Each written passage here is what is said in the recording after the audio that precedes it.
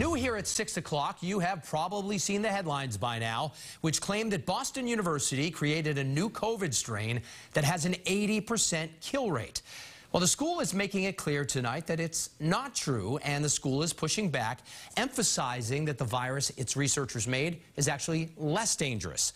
WBZ's Paula Ebben is here now to break this all down for us. Paula?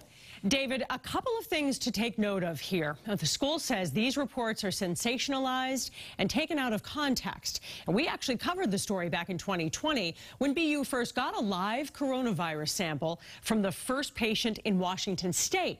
Now, at the time, researchers were trying to develop a vaccine or a treatment for COVID.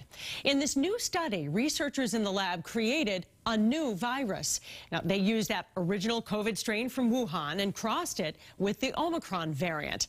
Here's where things get tricky. Researchers found that their new strain killed 80% of mice compared to 100% of the mice killed that were given the original strain. Just a few moments ago, we spoke with Dr. Daniel Kritzis, an infectious disease expert from Brigham and Women's Hospital, who says these findings are important.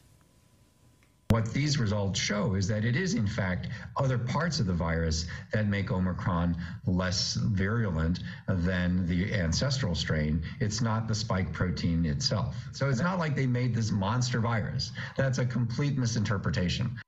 In a statement, Boston University emphasized this research is not gain-of-function research, meaning it did not amplify the Washington state virus strain or make it more dangerous.